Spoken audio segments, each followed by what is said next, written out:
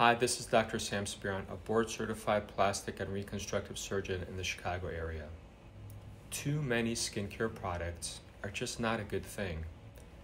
Many skincare issues are a result of using too many products.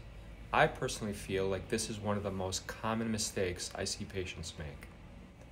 When it comes to your skincare, people should really try to be more consistent with the products they actually use and do the most with their routine.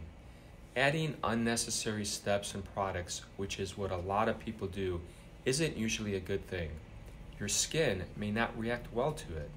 That's why the rule of thumb is less is more. So if you're going to remember anything from this vlog today, just remember that. Less is more.